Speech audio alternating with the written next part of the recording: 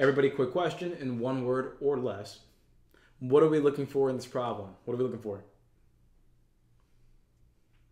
Great. Yeah, we're looking for the area. Right there, straight away. It says, hey, what is the area of the picture frame? Sounds good. Cool. Perfect. All right. So with that, we're looking for the area of the picture frame. And all I know for sure is that I'm looking for the area. So right there, area equals blank. Now, everybody, quick question. The moment that I see such a specific math word like area, what's the next question I want to ask myself immediately? Area? There might be a formula, but I can't tell what formula to use unless I know, thank you Deja, what the shape is. My ASVAB party people, hope you're enjoying the math party so far. Just wanted to remind you before we continue that we do have a way for you to practice everything you need to get the ASVAB score that you want. Because in our math boot camp, we have everything you need in terms of recorded lessons to go through the entire concept. On top of that, we have guided practice, printable worksheets, and speed drills for each and every single mini concept, from adding and subtracting decimals to fractions, distance, rate, time, word problems, proportions, everything you need. It's all lined up for you, and it makes learning as easy as possible, and we make updates to this course on a weekly basis at no extra cost to you.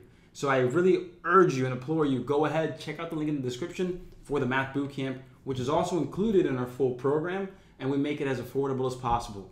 So go ahead, click the link in the description to learn about this more. That way you know exactly what's available to you to raise your score. I don't want you to feel test anxiety. I don't want you to feel like you're lost and you're just hoping for the best. I want you to take control of your studying, and the ASVAB All-Access Program and the Math Bootcamp are the exact ways to do it. So if you have any questions, my contact info is also in the description. But before we continue, please check it out so you know exactly what's available to you. That way you can feel confident that there is a solution for you. Let's get back to the video though. Let's ace the ASVAB, right? Yeah, they could say find the area, but remember, the area for a square, a rectangle, a triangle, parallelogram, pentagon, what am I looking at? What shape am I dealing with? You have to be able to ask yourself that question immediately, because the point is to get a setup as quickly as possible. So with that said, area is what I'm looking for. Let me scan the information to understand what shape I'm dealing with. And I see that the shape is a square picture frame.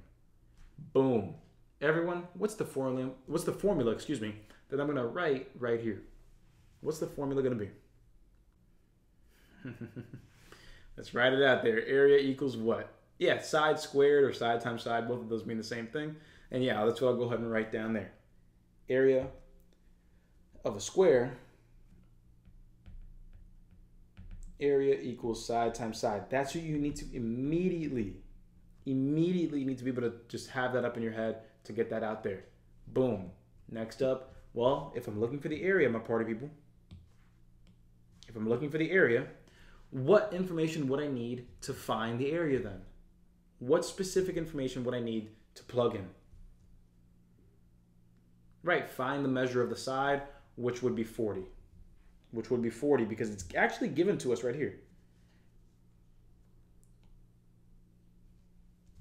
Or is it? Everyone, what does 40 inches along its sides mean? 40 inches along its sides does not mean side length. It doesn't. 40 inches along its sides means it's the sum of the sides. It measures 40 inches along its sides. Now yeah, it is counting all the sides. And the answer actually is not going to be B. Yeah, it's going to be C. So when it says a square picture frame measures 40 inches along its sides, it doesn't say along each side, does it? Does it say 40 inches along each side? No, it doesn't. It says 40 inches along its sides. So that's how you know. And yes, am I being a little bit of a evil heebie-jeebie oompa loompa man by doing this? Maybe, but you're going to thank me later. Details matter. They don't say that 40 inches is one side. they say that it measures 40 inches along its sides or along its border. If I were to say 40 inches along its border, you would have no problem saying, oh yeah, that's perimeter. Absolutely. But I just changed the phrasing. But it still means the same thing. 40 inches along its sides. It still means the same thing. So before I continue, because I'm not trying to blatantly confuse anybody outside of the one initial instance here, does that make sense? The 40 inches along its sides is referring directly to the perimeter. Cool. So let's go ahead and have a little surprise here. A problem that we thought was going to be super straightforward. Notice how, and I did this on purpose here, notice how we have just hit a hiccup, if you will. But I want to show you how you personally can handle problems like this when situations like this arise. You did everything right so far. You said you're looking for the area of a square, and the formula says you're going to do side times side. Excellent. Excellent. Now here's where you need to continue following the facts of the matter. The facts of the matter are telling you, hey, if I go ahead and find the side, I'm good. But you cannot rush to judgment. You cannot assume information fits just because you want the problem to be easy. An ASVAB problem can easily be stated like this and you can get confused. So what you need to understand is that you are given the perimeter here. 40 inches along its sides, that is the perimeter.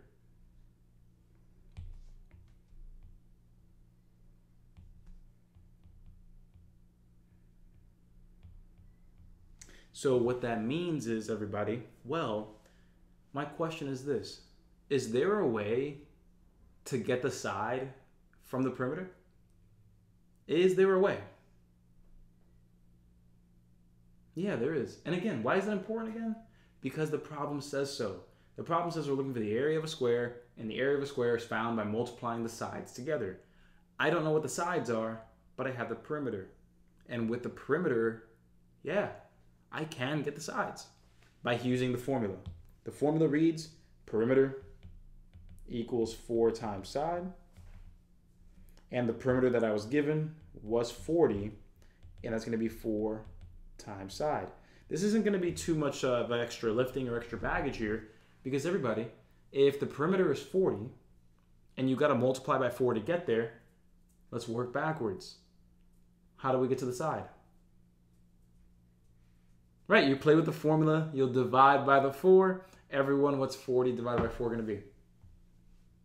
Good stuff so far. I'm glad that we're on the same page here on this. Right, we divide both sides by 4, and that's going to give us 10.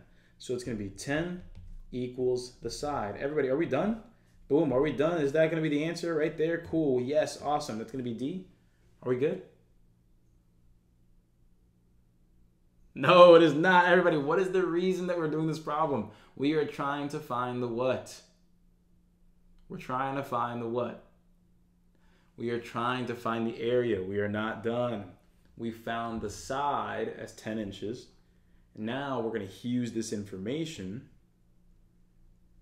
and we're going to plug it in right here to now get our area. Notice it was a little bit of an extra step. I didn't warn you this was going to happen, but I'm hoping that we're still happy to go through this experience because now we have 10 times 10. And what's 10 times 10 going to be, everybody? That's right. My area equals 100 square inches. And that's going to be C.